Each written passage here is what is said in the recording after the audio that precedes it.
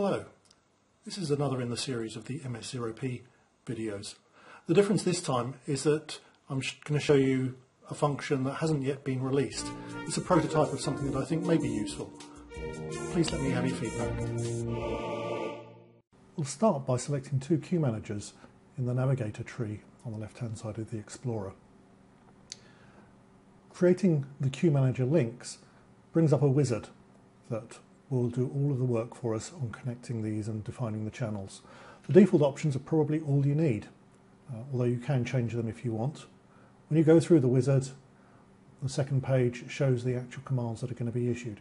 If you want, you can take copies of these, put them in scripts and reuse them later. Completion of the wizard will execute the commands on both of those queue managers. In this case, creating queues as well that we can use for testing and starting the channels. The queues that have been created are two on each side, one remote queue definition and one local queue.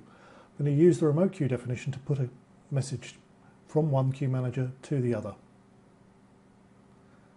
You see that put, and now if I go to the corresponding local queue on the other queue manager, browsing the messages on there, we'll see that the message has turned up.